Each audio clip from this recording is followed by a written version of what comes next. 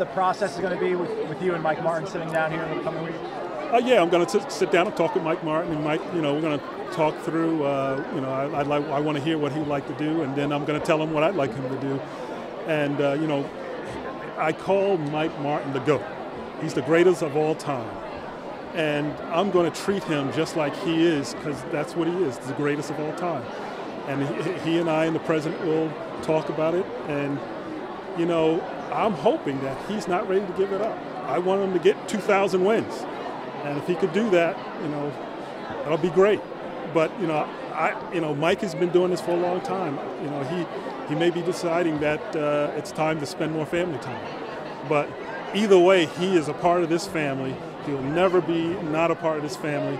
And I'm going to always call on Mike, and I'm going to want Mike to always be around, because he has created this program.